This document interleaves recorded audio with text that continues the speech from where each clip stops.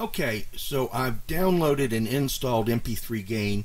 Actually, as you can see, I keep it down here on the taskbar because I use it quite frequently. Now, I've set my normalized volume at 91. Now, for training purposes, I've already done this. I'm just going to walk you through the steps of doing it. So, what you want to do is you want to add your folder. So, I'm going to say add folder. I'm going to go add my sweeps.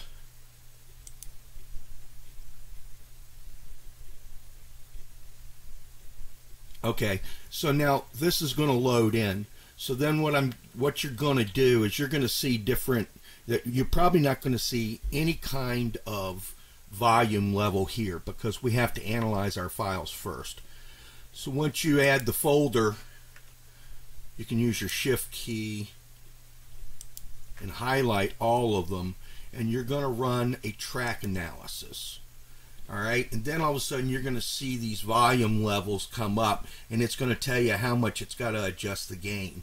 So once that's come up and it's all done, then you're simply going to hit track gain, and it's going to go through and it's going to normalize your files to be the same volume level. That's very, very simple to do, and you'll just do it with all your folders, okay? You can clear this one because it's done.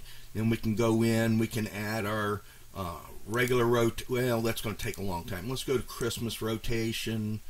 Okay, so it'll load in our Christmas music, and as you can see, I've already done it.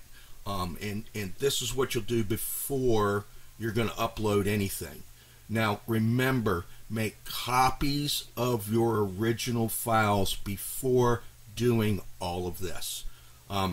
You want to keep those high-quality files separate from these that you're normalizing. And you're just going to normalize and convert the files that you're going to actually send to the server.